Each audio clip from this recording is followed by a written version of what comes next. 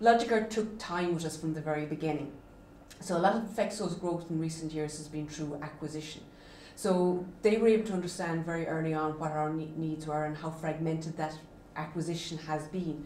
So that's very much where they added value to us, is understanding from the business driver perspective and what our needs were and what they have learned from previous organisations and how we could inculcate that into where we wanted to go as well as an organisation.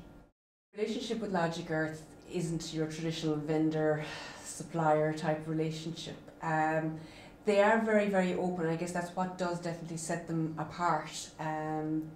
Patrick and Peter are probably who have the most contact with. And there's never been any problems. There's no problem too big or no solution that we can't, no problem that we can't discuss and look for a solution and tease matters out. So there's definitely very much a focus on a partnership approach when working with Logicearth.